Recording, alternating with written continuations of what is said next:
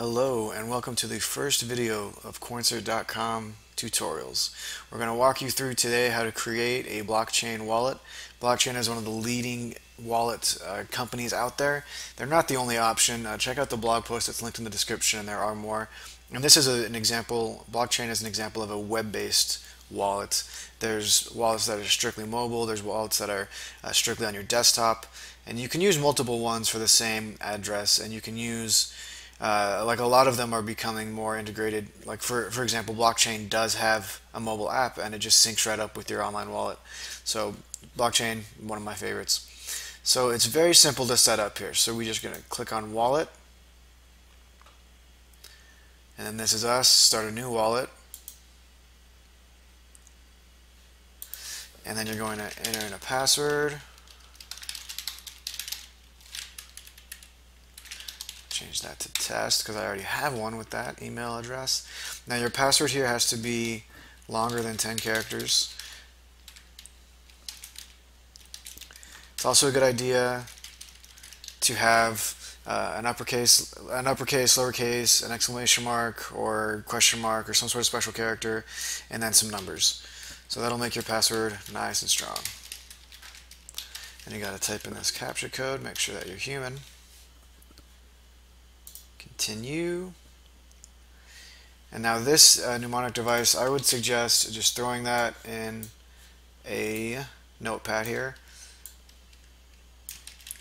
What that's used for is to help find your recover your password if you do forget it. That's one of the things with most wallets, is that they don't come with like a really intense recovery system. So click continue on that. Password recovery system, I should say. Now this identifier is something you should also copy in your notepad here.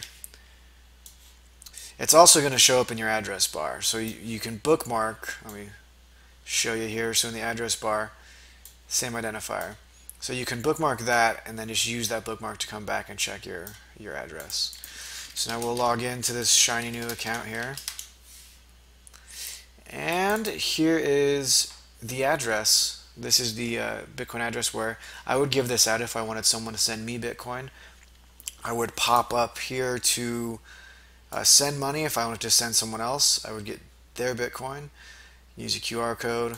I would get their Bitcoin address and then send. And this just converts it, you know, nothing crazy fancy there. So that's really it. That's really all there is to getting started. This is the equivalent of opening up a bank account. So now you have a place where you're in control. You can back up and download your wallet, so it's not just on their services. You can view your transactions. Obviously you don't have any in this brand new wallet here. Receive money, just repeat your address right there. And we won't talk about import export on this one. So that's really it. It's really simple, and now you're ready to get started. So that's all for this tutorial. We'll do another one soon here. Hope you enjoyed it. Bye.